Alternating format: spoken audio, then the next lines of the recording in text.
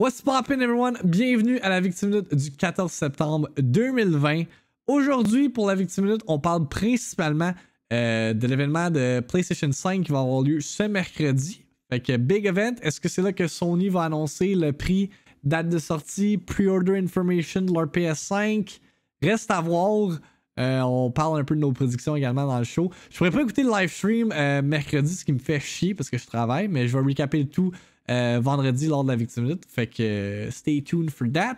Sinon, on parle également des délais de quelques jeux qui ont survenu, là, entre autres Kenna, Bridge of Spirits. Ah, puis il y a aussi une rumeur comme quoi que Final Fantasy 16 serait revealed pendant l'événement de Sony. En tout cas, tout ça et encore plus pour la VIICTIIMINUTE du 14 septembre. Avez-vous vu le outro que j'ai fait? En tout cas, enjoy the show, everyone!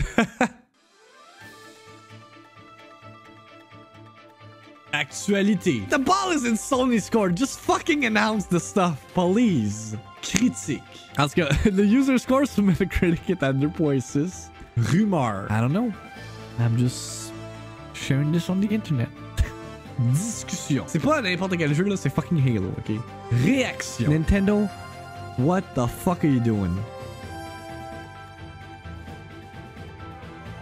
La VIICTIIMINUTE avec Victim. En manchette ce matin pour la VIICTIIMINUTE du 14 septembre 2020. PlayStation finally reveals their shit. Hein? C'est quand même ironique que dans l'intro on parle de ça, puis là, que maintenant, here we are. PlayStation 5 Showcase broadcast live this Wednesday at 1 p.m. Pacific Time. Fait qu'ils ont tweeté ça. Ça a linké vers leur blog post officiel disant comme quoi qu'à 1h heure du Pacifique, ce qui équivaut à 4h heure du Québec ici, ce qui fait en sorte que je pourrai pas l'écouter avec vous malheureusement parce que je travaille, mais c'est sûr et goddamn certain que je l'écoute on the side à la job. Je vais me pull up je vais amener mon laptop, je vais pull something. Ain't no way I'm missing that. Dans le fond, ils donneront même pas le prix. Mais ils peuvent pas ne pas donner de date de sortie, puis de prix, puis de date de précommande. Parce que là, Microsoft, eux, ils ont unleash leur load amidst les leaks qu'il y a eu. Là, si Sony, ils font comme ouais, PS5, on vous montre le UI, some games, yada yada, that's it. Genre, ils se tirent dans le pied. Ça va littéralement être rire du monde. Surtout quand tu dis que ta console est censée sortir. Voyons, in fucking Holiday 2020, tu sais. I want a black PS5 edition. Mais au début, je pensais que c'était ça. Je pensais que c'était une black, mais c'est juste comme le dark tone. Mais c'est une white version, là, fait qu'il n'y a pas de black console qui a été revealed or whatever. Fait que yeah, PS5 Showcase mercredi. Sid Shaman a posté sur le blog post. Before PlayStation 5 launches this holiday, we wanted to give you one more look at some of the great games coming to PS5 at launch and beyond. Our next digital showcase will wait in around 40 minutes and feature updates on the latest titles from worldwide studios and our world-class development partners. Puis notez qu'il n'y a aucune mention de pre-order, puis de date, puis de prix and all that. Fait qu'il y a quand même la possibilité qu'ils montrent juste des jeux. Mais en même temps, c'est pratiquement impossible. Je ne vois pas un univers où est-ce que Sony sont comme « Oh, Microsoft, vous avez annoncé toutes vos affaires, nous on va juste vous montrer des jeux. » Ça serait complètement stupide. Puis pour que ça... Le pire, c'est que ça a été annoncé le vendredi. Non, samedi, excusez. Samedi matin, ça avait été annoncé. Puis je pense que c'était... Je me trompe-tu si c'était jeudi que ça avait officially été annonced la prix de la... C'était jeudi ou mercredi, bref, en tout cas. Ils ont pas pu faire leur announcement jeudi parce que c'était le Ubisoft event. Ils ont pas pu faire leur announcement vendredi parce que c'était le 11 septembre, puis c'était un peu inapproprié d'annoncer cette date-là. Fait que là, ils ont annoncé ça un samedi matin, ce qui est un peu weird. Originellement, ils font tout le temps leur announcement. J'arrête pas de me faire fucking envoyer des messages textes. Excusez, j'étais un peu distracted. Fait que c'est ça. Fait que c'était un peu weird comme timing window. Fait que là, Là, j'ai mis mon tinfoil hat ce matin. Puis j'étais comme, dans un monde parallèle, genre, peut-être c'était déjà dans les plans de Sony que ça se fasse cette semaine, leur showcase. Mais dans un autre monde parallèle, là, il n'y a pas eu de leaks de Microsoft. Ils annoncent ça cette semaine. Est-ce que Sony en même temps, est-ce qu'on aurait eu les announcements en même temps sans que l'un puis l'autre sachent? Ouh! Ça aurait été spicy as hell! Merci pour le follow, OK Dave. Ça va virer en 40 minutes de Bug Snacks VR Edition. Please don't. Avez-vous des petites prédictions? Là, moi, j'ai dit en joke sur Discord quand que Kenna a été delayed que ça voulait dire que la PS5 était delayed parce que je pensais que c'était un launch title, principalement. Mais il y a des rumeurs sur Reddit qui disent que Final Fantasy 16 va être annoncé lors du PS5 event. Fait, est-ce que Sony aurait gardé des cartes dans leur jeu? Genre, est-ce que pendant le State of Play, il n'y aurait pas tout annoncé les jeux qu'on aurait... qui sortent pour comme launch titles ou le launch window de la console? Ou au Tokyo Game Show. Ben, ce que j'ai vu, c'est plus qu'il y a du monde qui pense qu'il va y avoir un Monster Hunter là, au Tokyo Game Show. C'est la même shit que j'ai vu. Mais ça aurait du sens également que Final Fantasy 15 aussi soit announced au Tokyo Game Show. Que je pense a lieu en fin de semaine, si je me trompe pas. Ou en fin de semaine prochaine. Hang on. TGS 2020. Le 27. C'est la fin de semaine prochaine. Ou la semaine prochaine. Yep. Fait que, avez-vous des predictions? Parce que je voulais faire compiler tout ça, puis que après ça, on check out si c'était... Si on avait raison. En tout cas, moi, je vais faire une prédiction live, là. They gotta announce the price and release date. Plus pre-order info. Si ils font pas ça, Microsoft a déjà un avantage dans la course. Êtes-vous plus hype pour la PS5 ou Xbox X? Honnêtement, puis là, corrigez-moi si je me trompe, chat, mais je pense qu'on est vraiment plus hype pour PS5 à cause des jeux, des exclusifs, que que Xbox X. Parce que 3/4 du monde ici ont des PC qui peuvent jouer des jeux d'Xbox. Puis pour ce qui est de Xbox, présentement, il n'y a pas d'exclusif. Ben là, qui est actually hype pour le petit frigidaire sans jeu exclusif? On est hype pour le weird modem qui a pas de launch date. Exact. On fait un bingo. Ben, j'aurais fait un bingo si je pouvais écouter l'event en live, mais là, je vais l'écouter après, fait que c'est un peu weird. Mais j'ai pensé, Animus. C'était dans mes pensées de faire un bingo. Prix 449, 549, précommande le 1er octobre et sorti le 13 novembre et 19 novembre. OK. Microsoft n'a aucun avantage. Ils ont pas les grosses licences de Sony. Mais ils ont le Game Pass. Ils ont le truc où est-ce que tu peux payer par mois également, le Xbox All Access. Juste hâte de voir les new features. Je sais pas si ça va être montré dans la console, to be honest, là.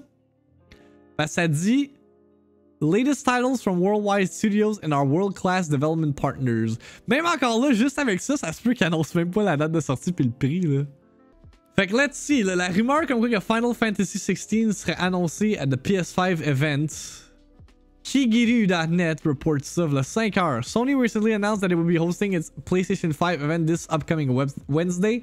While little is currently known about what the console manufacturer plans to show, one rumor is claiming that the much anticipated and long awaited Final Fantasy 16 will be announced at this event.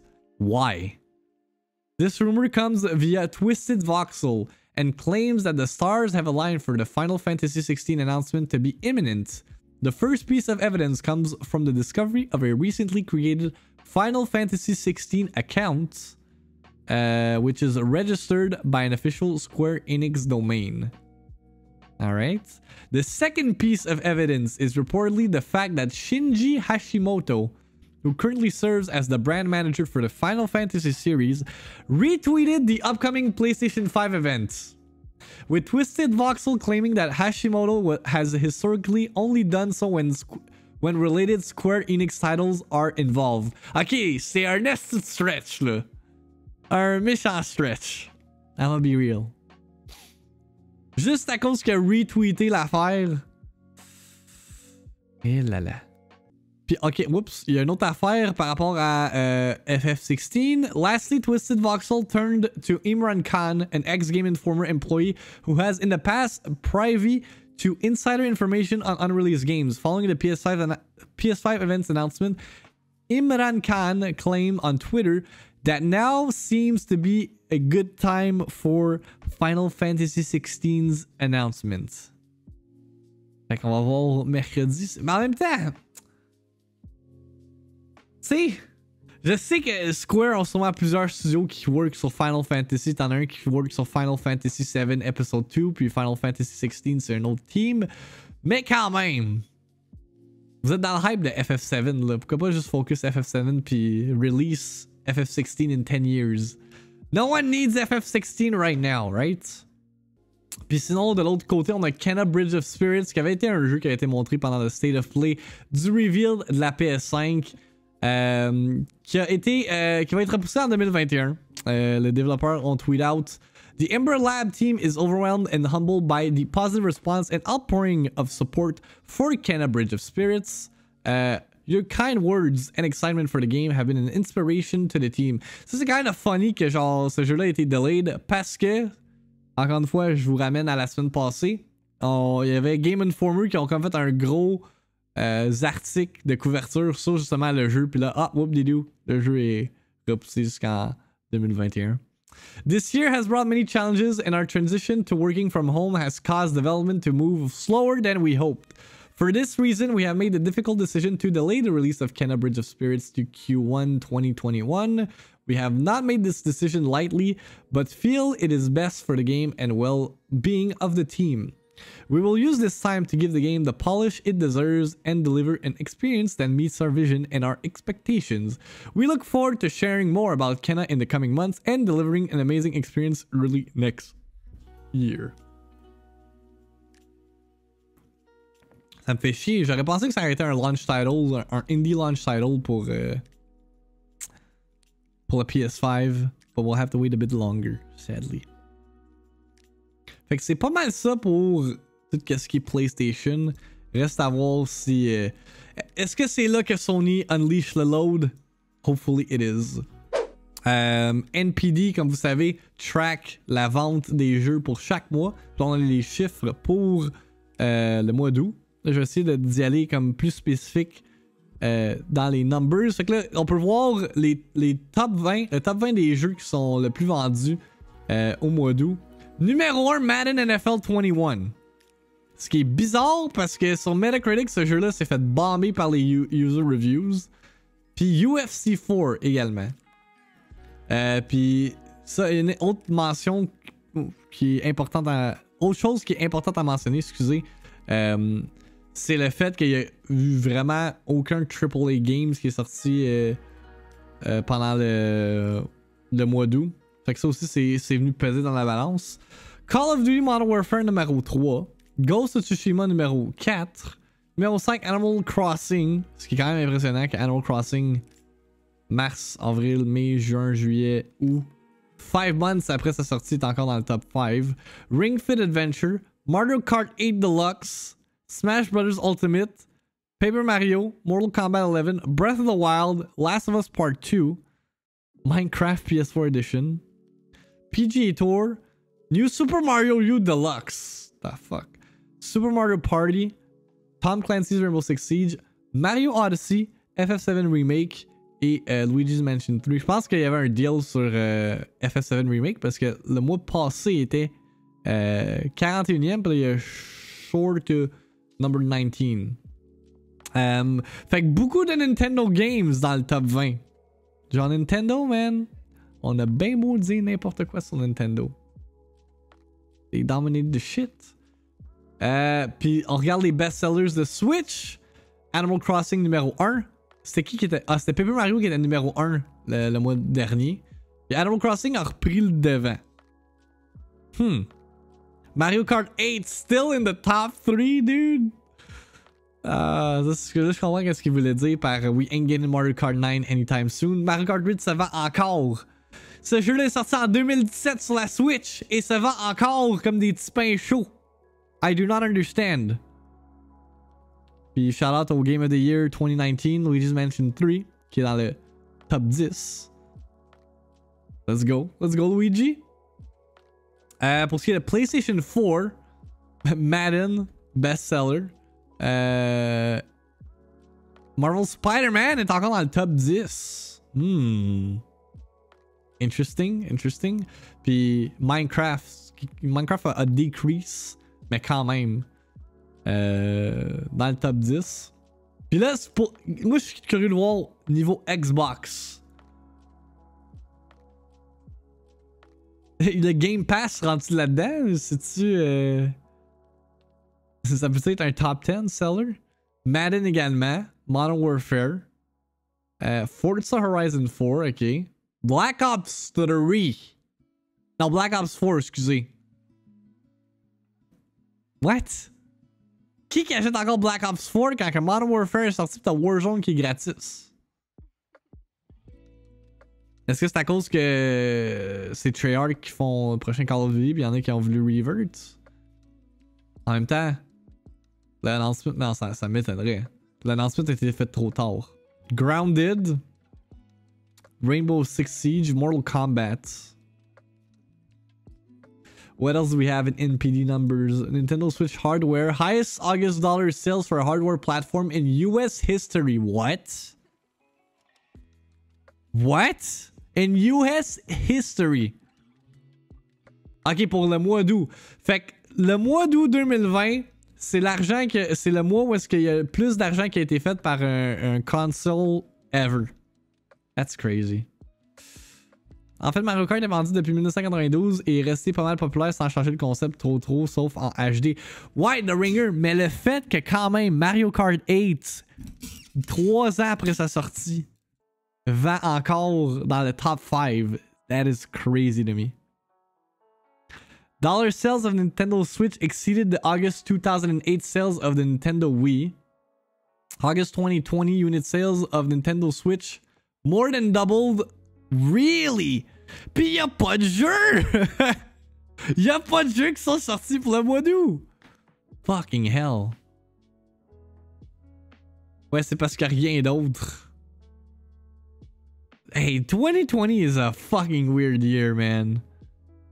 On a-tu d'autres affaires? On n'a pas d'autres genre tidbits par rapport aux autres hardware, PS4 puis Xbox, mais quand même. Pour vrai, Nintendo là. Nintendo. Est-ce que Nintendo me gosse? You shouldn't have that high numbers. Vous faites des erreurs stupides. Vous prenez des décisions stupides puis vous ownez quand même le shit. Est-ce que vous me gossez Nintendo? God damn, you're pissing me off. Puis justement, parlant de Nintendo, ils ont sorti un vidéo où est-ce qu'ils montrent plus de footage de Mario 3D All Stars. Fait qu'on va le regarder. Parce que j'ai hâte à vendredi. Ah yeah. In space and he's going from world to world and every world's different and it's got all these different mechanics and the music's orchestrated. I know, Mike, c'est pour ça que je dis ça. So actually I've never owned a Nintendo 64. Wiggling up the wall with his little like beep up. Regardez, 1080p! Like, maybe like the cutest. Regardez comment c'est... Ah! C'est crisp!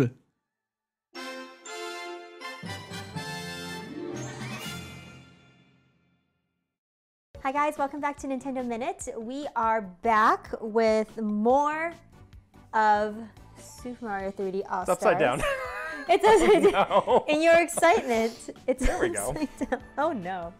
Well, first of all, it's very exciting because we finally got a chance to play. Yeah. Ouais, il a volé mon show, esti. Il va les hit with the lawsuit. We immediately started playing it, of course.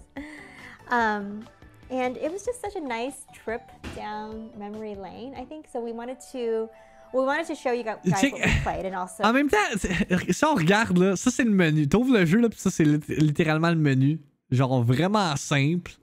I mean, j'aurais, tu sais, pour un 35th anniversary, j'aurais aimé genre plus de stock, but hey, I'll take it. T'as la date de l'année de sortie, la date, une petite description. Oh, tu peux choisir la langue de Mario. On peut-tu mettre Mario en français? Décolle-moi ça. So, talk a little bit about some of our favorite memories from each of the games. Absolutely. And 3 games, we're going to go chronologically. So first, Super Mario 64.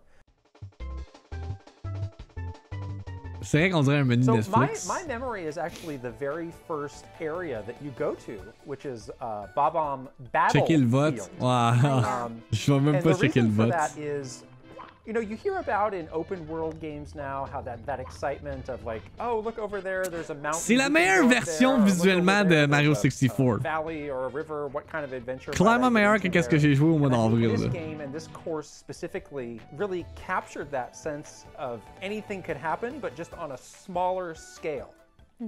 And that's really interesting to me because Il était accurate, GM. you know, I really wrestled with, well, what's my favorite game? Is it Breath of the Wild or is it Super Mario 64? And now I'm realizing that these two things Ouais, have ils ont that enlevé Yeah. Isn't that interesting?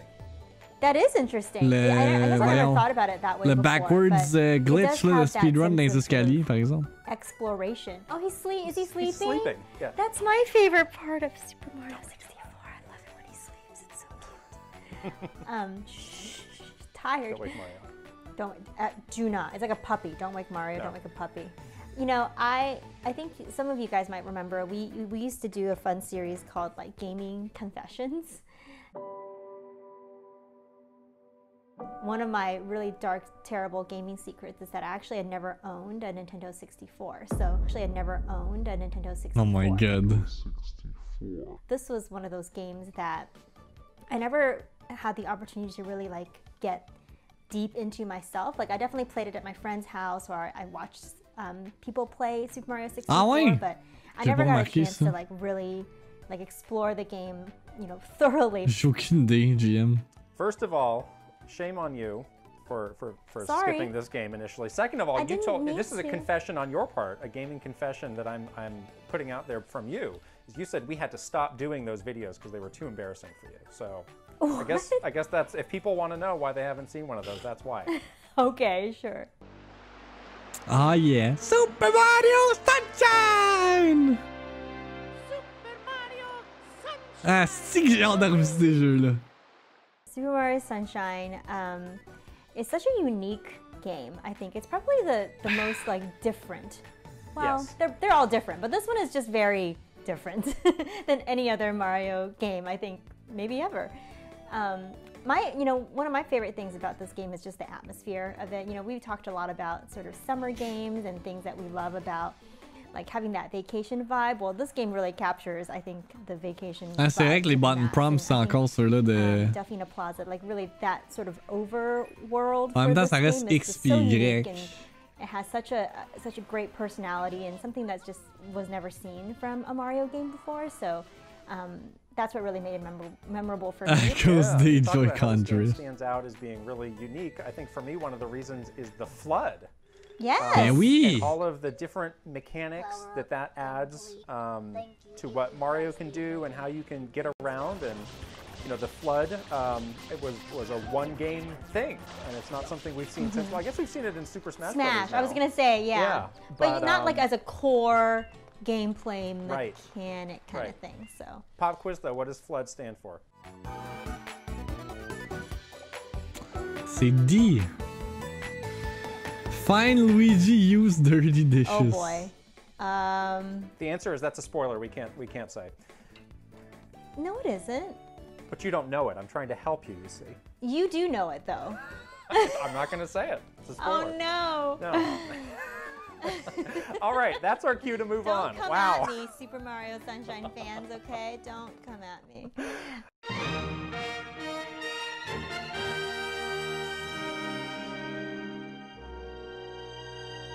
Chance.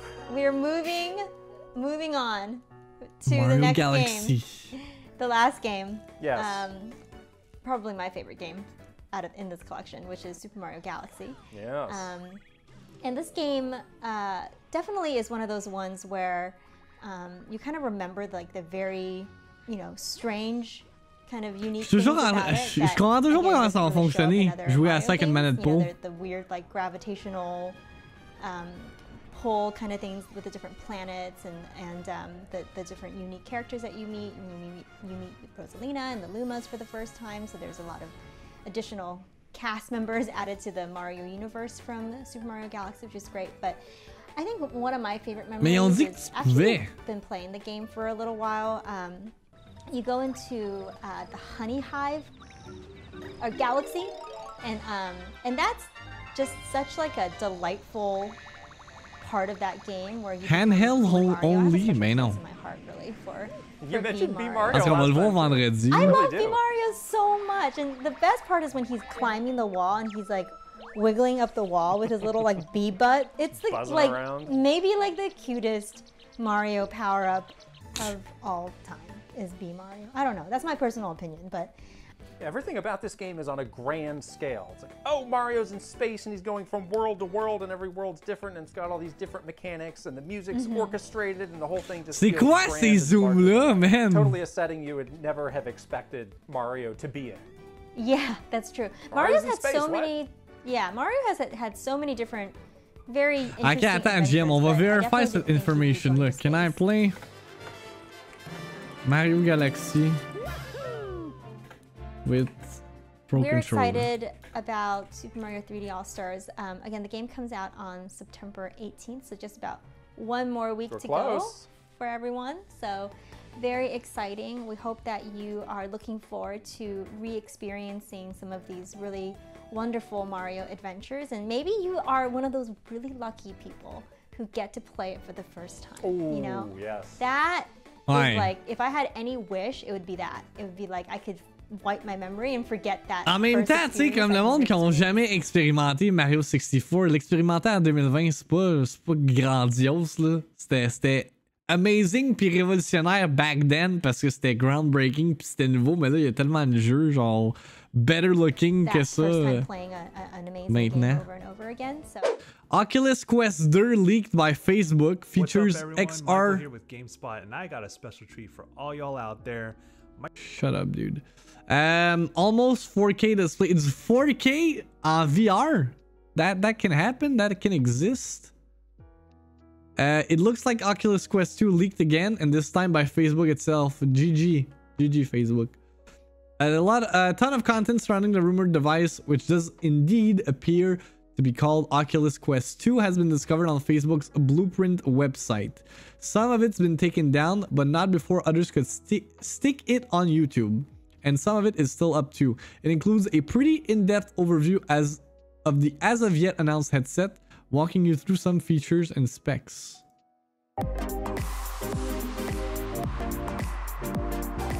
Whether you're a VR vet or a total newbie, let me introduce you to your next headset, Oculus Quest 2. Quest 2 is our most advanced all-in-one VR system yet. Setup is easy, and in no time, you'll be immersed in an expansive library of amazing games and experiences. This does not look 4K. If you're new to VR, this is a great time and a great device to get Je pense que oui, Alexis. Welcome to the club. For Facebook gaming. Streamlined, light, and the new soft touch strap is easier than ever to slip on and off. Mais il y a une affaire à Laval de VR aussi. Mais là, c'est sûr que COVID pis tout, je sais pas si tu vois, mais... Peut-être. Faudrait essayer d'appeler. Speed is going to an almost 4K display.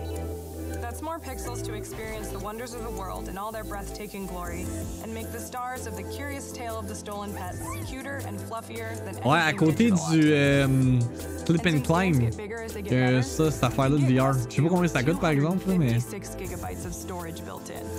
3D positional audio adds another layer of realism, adapting as you move. And the controllers are That's not how you hold the lightsaber! ergonomics for an even more comfortable experience. And for the ultimate in immersion, some experiences even allow mais Alexis, il y a pas de PlayStation. and use your hands instead.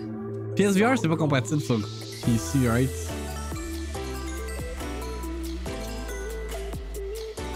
Wow, it's the library is massive and growing every day. Some of my favorites are Beat Saber, Phantom Covert Ops, Vader Immortal, and Arizona Sunshine. All the Quest titles work on Quest 2, and gaming is just the beginning. There's literally something for everyone. Immersive 360 videos, Netflix, live theater, 3D art pieces, Okay, this is for concerts. PC. And it's VR that's ready when you are. No PC or console needed. Once you set up Ah, with the ok, même pas Oculus besoin. smartphone app, you'll have everything you need to explore virtual worlds with just a headset and controllers.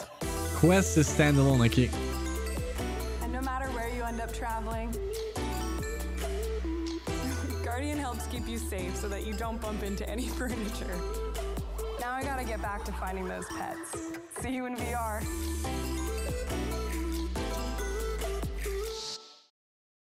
Moi, c'est zéro quelque chose qui m'accroche, le VR, là.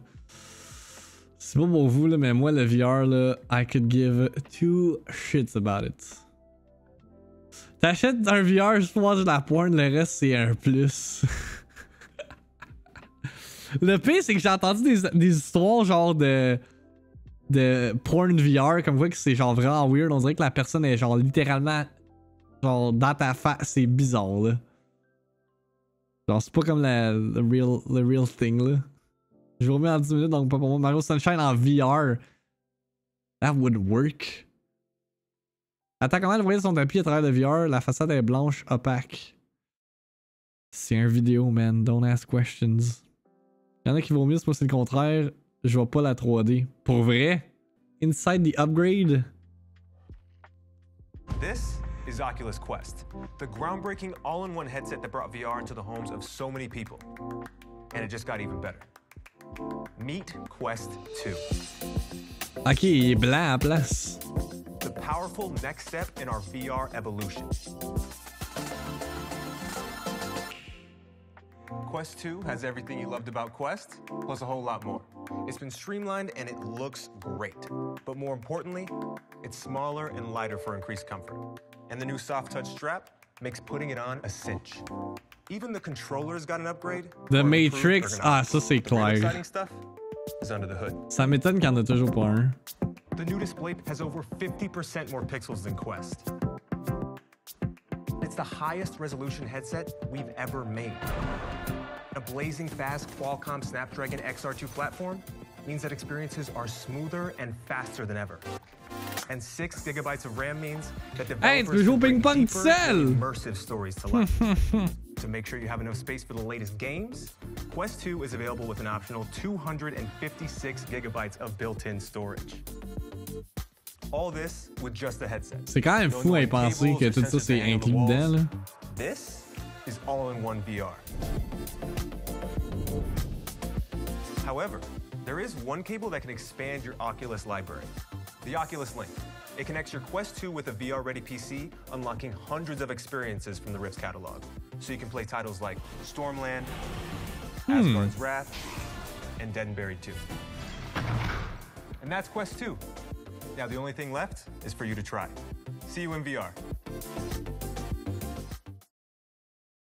Ben, coudonc, toi. Quand même fou un all-in-one VR de même, là. J'aurais pas pensé. Si on poursuit... Oh god. Do we really have to watch this? Godfall combat? Can we get some Resident Sleepers in the chat?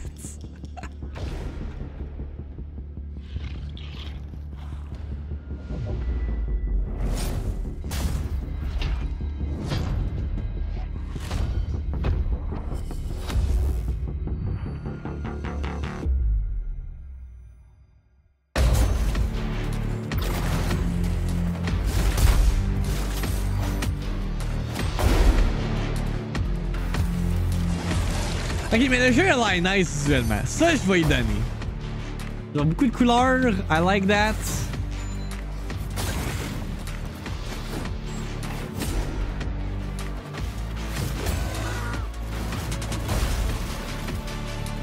Slay with friends.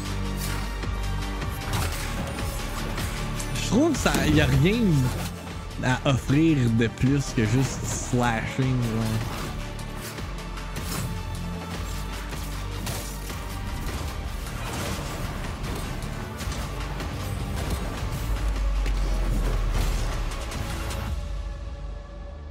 Mais je dois dire que ce trailer-là m'a vendu plus, là. Me vend davantage que qu'est-ce que j'ai vu du jeu jusqu'à présent, là.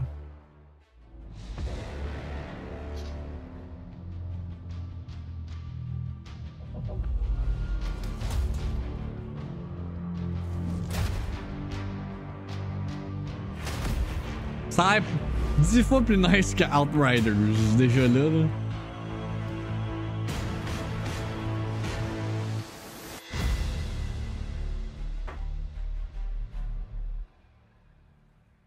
Still no release date. On va peut-être avoir une release date mercredi. C'est juste la caméra va être un peu plus stable que dans le trailer, ça va me péter le crâne. Timed exclusive menteur. Wait, t'as-tu écrit ça? PlayStation Consoles exclusive. Ah, ok, ouais. C'est sûr que ça s'en vient sur Xbox down the road, cette soirée-là. Holiday 2020, donc d'ici jusqu'au 31 décembre. Rendu là, fait juste écrire 2020. On a eu la confirmation pendant le PAX en fin de semaine que Borderlands 3 s'en vient sur Next Gen également. Free upgrade, fait que ça coûte pas d'argent. Fait que ça s'en vient sur PS5 et Xbox Series X que Polygon reports. Est-ce que je suis hype pour Dune? Fuck yeah, I'm hype for Dune in 2021, right? Borderlands 3 is making the leap to next generation consoles as its official PAX online panel. It's really spicy. Faut que je lis ça avec le Go XLR. Bon ben. Rip the viewership! Fait que pour ceux qui n'ont pas compris ce que j'ai dit à cause j'avais la voix d'un chipmunk, si vous avez Borderlands 3 sur PS4, Xbox One, vous allez avoir un upgrade gratuit sur PlayStation 5 et Xbox Series X / Xbox Series S. En plus de toutes les DLC. Fait que ça c'est cool. A new standalone Star Wars CG short. Vacal Gray's an Imperial Ace pilot that finds himself the last TIE pilot on the battlefield. 6 minutes. My god, ok. C'est pour hyper la sortie de Star Wars Squadrons?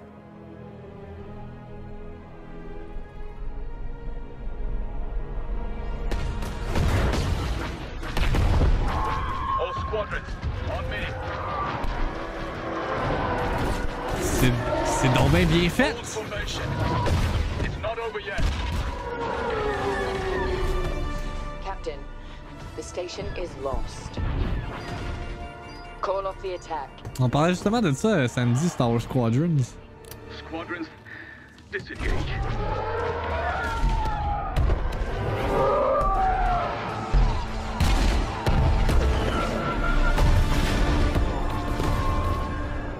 Another retreat. All fighters, return to the Overseer for extraction. My god, c'est rare que tu vois l'Empire se faire massacrer. I'm pinned down. Come on, we still have ties out. We're not handing the enemy one more destroyer, Captain. The Overseer is leaving. I'm not gonna make it.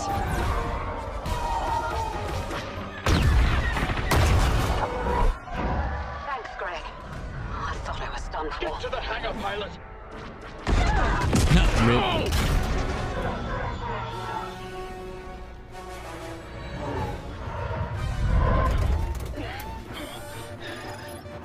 All stations, light speed on my mark.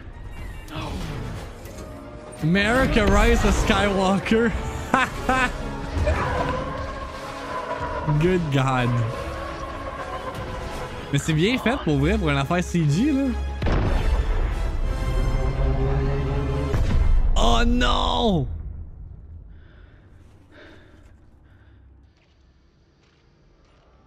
He fucked.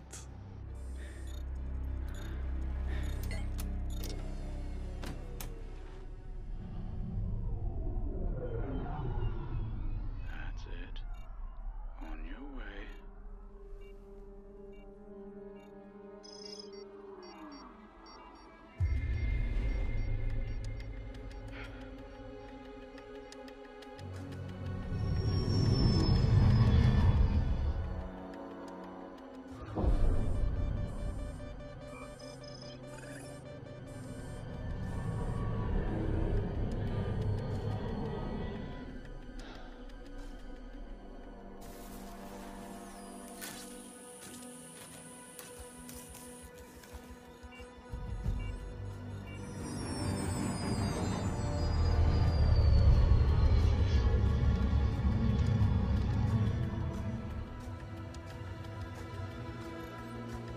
Oh shit.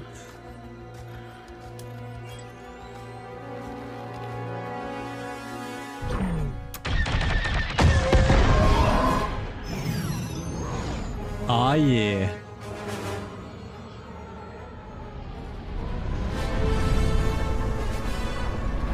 Say hello to my little friends.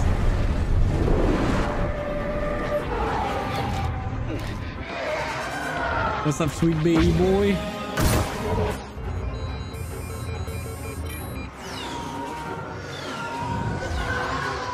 Man, on a jamais eu vraiment une séquence de même dans un Star Wars film, genre full-on chase one-on-one de même.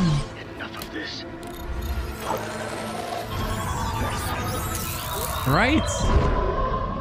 Non, non, c'est EA Motive qui ont fait ça. C'est le studio qui fait Star Wars Squadron. Parce en vrai, c'est le concept du jeu. C'est genre, t'as des pilotes de TIE Fighters, t'as des pilotes de X-Wings. Ouh, maman!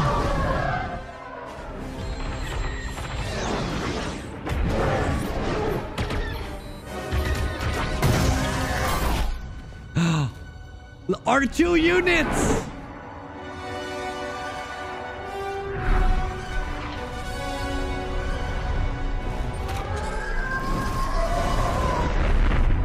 Ok, c'est les débris. Oh shit!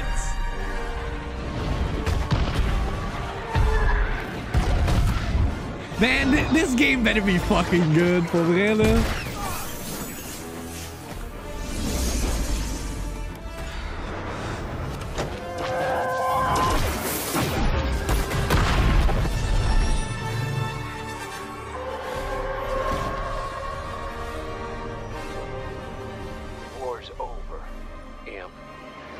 Ouais, c'est ça.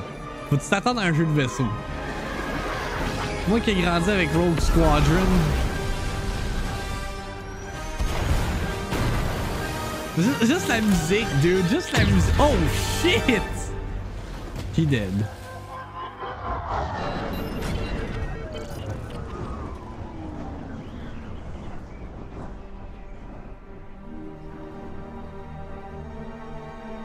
Oh, he's gonna die too.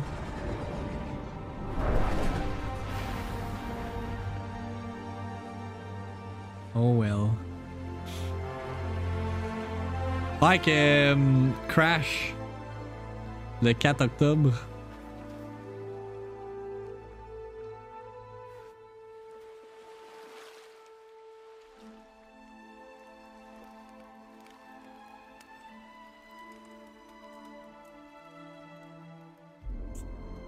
War's over.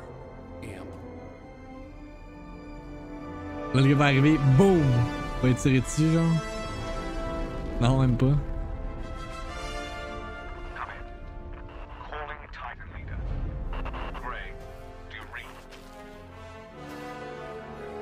It's not over yet.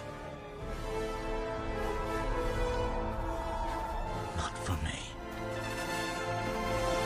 Ah, shit. That was a nice trailer. C'était un nice fucking trailer, ça. Not actual gameplay. Ben, j'espère. Je pense que c'est du gameplay, là. Alexis donne un 10 sur 10. Shit. In 2 weeks. Yep. Ben, en fait, dans...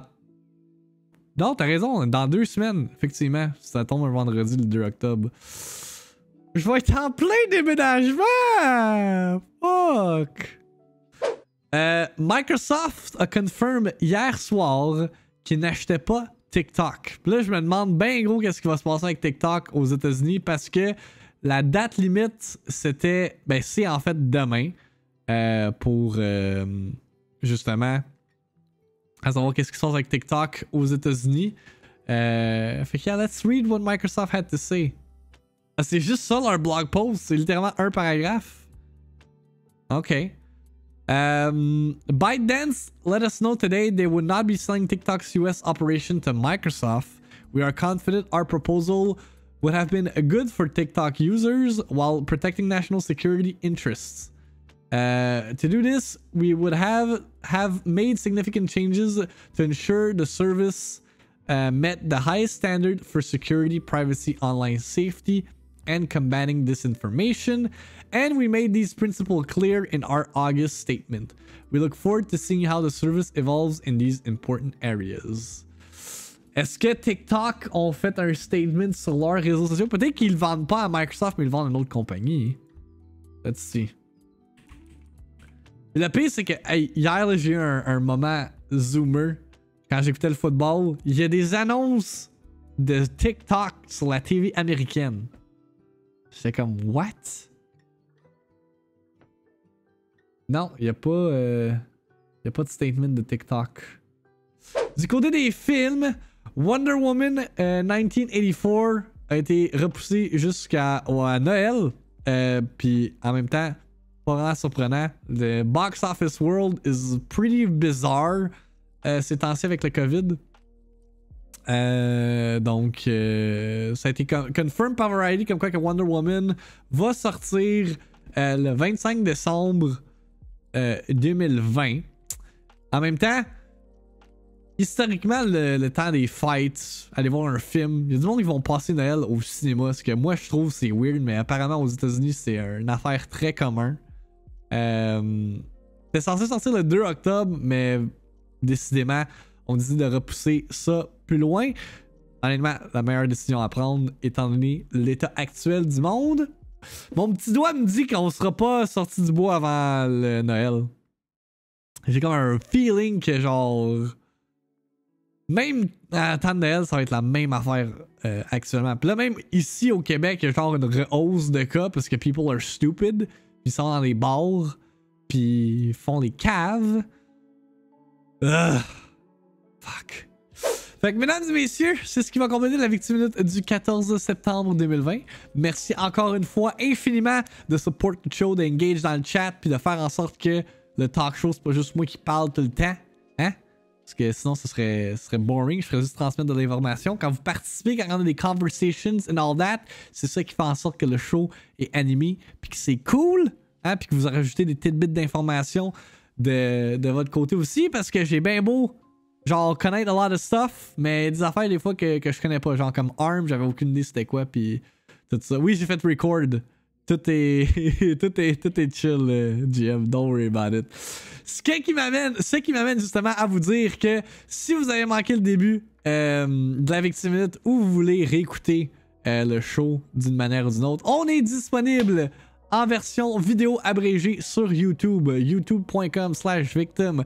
Puis également, si vous cherchez quelque chose à écouter dans votre char quand vous êtes pogné dans le trafic ou au gym puis vous voulez rester à l'affût de l'actualité dans le monde du jeu vidéo, on est disponible en podcast audio sur Spotify et Apple Podcasts, man. Fait que si vous avez un iPhone device, c'est complètement gratuit, man. Vous pouvez m'écouter parler pendant, genre, il y a quoi, il y a 4 épisodes de la VIICTIIMINUTE de disponibles. Puis, c'est quoi, c'est genre 4 hours of content? Yeah! Justement, on va faire ça après le live stream, chop that shit up, puis distribuer ça for y'all to enjoy en podcast audio. Puis Spotify, si vous avez un abonnement à Spotify, man, tu peux avoir Spotify gratuit pour des podcasts, right? Sauf qu'il y a des ads and whatnot. Yeah. Crier dans les oreilles le matin, midi, soir, nuit. Exactement. Tu sais, si tu veux écouter the soothing voice de Victim qui te parle en t'endormant, qui te dit Sony better fucking announce their shit, please! Whatever the hell I'm saying. Tu vas pouvoir, man. Tu vas pouvoir. Si vous voulez support your boy, vous pouvez me suivre sur mes réseaux sociaux. @victim everywhere. Sauf que il y a des réseaux que c'est un L. En tout cas, si vous écrivez victim sur Google, vous savez me trouver. Anyway, si vous voulez vraiment tout savoir sur mes socials, sont linkés en dessous ici dans les panels de Twitch. Fait que pas besoin de vous casser le basic. Anyway, je suis pas un gamer. J'ai jamais été un gamer. We don't care. Hein, right? Alright, y'all. Merci d'avoir participé encore une fois à ce stream d'aujourd'hui. I'll catch you guys tomorrow, as usual, 9 a.m. for some cereals and some video game talk. Bonne journée à tous. Profitez de votre journée. Go out and get a nice lunch. Hein? Achetez-vous de quoi au IGA, là? Un Pokéball, something fancy, all that. Puis venez m'en reparler demain. Alright. Puis si vous pouvez également demain écouter, ou ce soir écouter The Social Dilemma, parce qu'on va en parler demain matin, pendant le pre-show. Documentaire sur Netflix. Alright. Ciao, bye. I'm out. Peace. Je sais pas, moi j'ai pas le goût de jouer à ça. Grimper des trucs et courir les murs, c'est plus révolutionnaire.